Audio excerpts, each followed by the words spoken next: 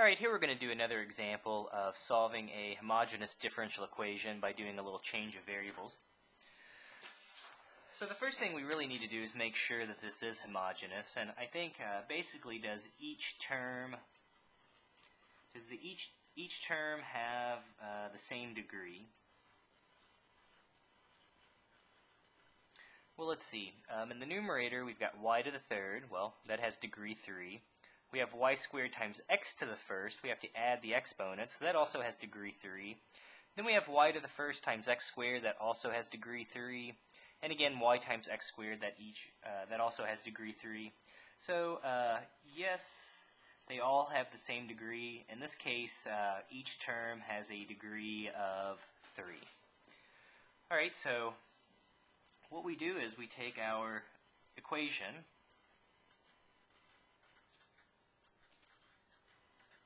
we just take our differential equation and we multiply by 1 over x to the degree. So in this case the degree is 3, so that's the exponent that we use. Well, if you multiply the numerator by 1 over x to the third, we have to do the same thing to the denominator. Alright, now I'm just going to simplify a little bit. This will be y to the third over x to the third.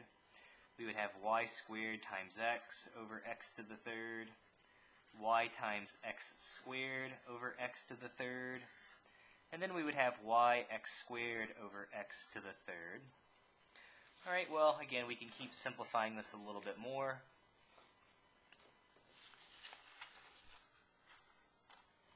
So I'm going to write the first term as y over x all to the third power.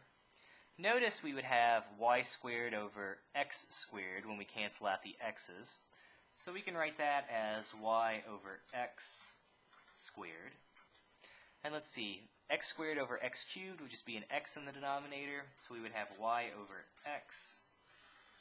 And again, this is exactly the same thing, so we'll have another y over x.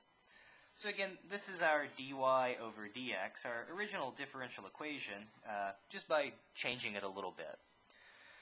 Alright, so that's one thing we'll do here. Now here comes our substitution. We're going to let v equal y over x. So notice if you plug v equals y over x into our differential equation, we'll get, well, dy over dx equals, again, if we just substitute it in, we'll have v to the third plus v squared plus v, and I guess that's all being divided by v. So let's see here. The other thing we're going to do is take this equation and we can multiply by x, and that would give us y equals x times v. And again, we're going to take the derivative with respect to x of both sides.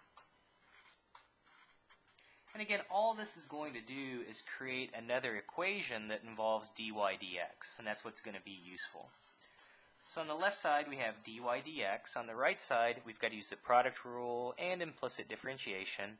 So the derivative of 1x will just be 1.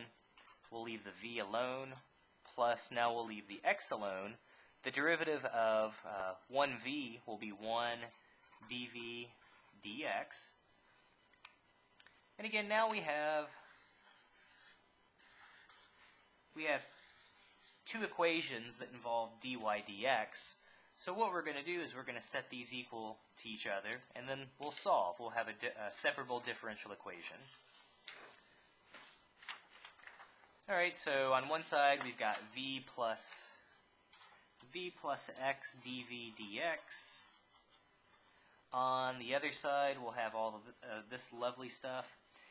Notice again we can simplify this. So I guess let me write it once. V cubed plus v squared plus v all over v.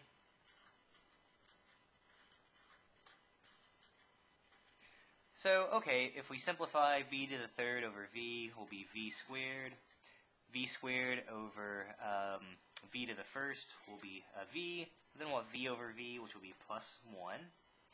Alright, we can subtract v from both sides, so if we subtract v from both sides, those will just cancel out. And then we'll have x times dv over dx equals v squared plus 1. So we can multiply both sides by dx. So the dx would go over to the right side when we multiply. And again, we want to put the v's on the same side and the x's on the other. So I'm going to multiply by 1 over x. I'll have 1 over x dx. And then I'm going to multiply by 1 over v squared plus 1. Or again, you're just dividing the x over and the v squared plus 1 over. Times dv. Hey, now everything is nice and separated. We can integrate. So the integral of 1 over 1 plus v squared dv, that's going to equal the antiderivative of 1 over x dx. Well, hey, these are actually things that aren't too bad to integrate. The antiderivative of 1 over 1 plus v squared, that is arctangent of v. The antiderivative of 1 over x dx, that's going to be the natural logarithm of x plus c. And again, the last thing we have to do now is just undo our substitution. So again, we plugged in. We let v equal y over x. So we can substitute that back in. ln of the absolute value of x plus c.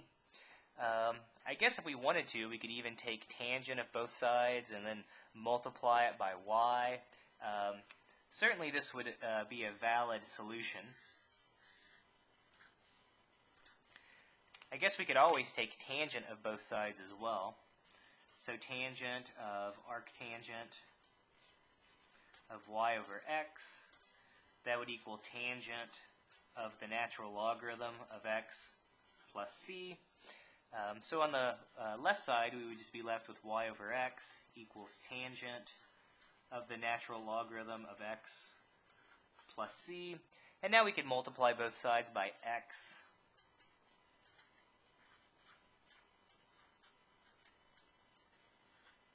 And again, just another way to express our solution. Maybe this way is a little preferable because now we have the y all isolated.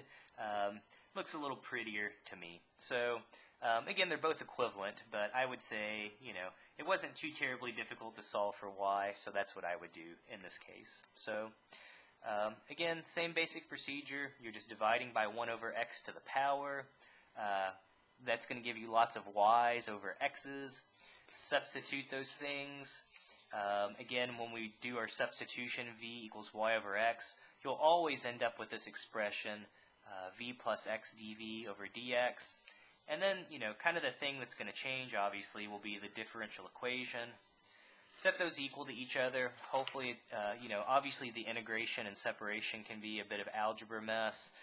The integrals can be tricky as well. Maybe you've got to do partial fractions or integration by parts, or I guess anything could really happen. Probably more partial fractions type of stuff. Natural logarithms, a lot of those should probably crop up. And once you have that, again, it's just a matter of unsubstituting, and if possible, without too much difficulty, usually people definitely try to solve for y.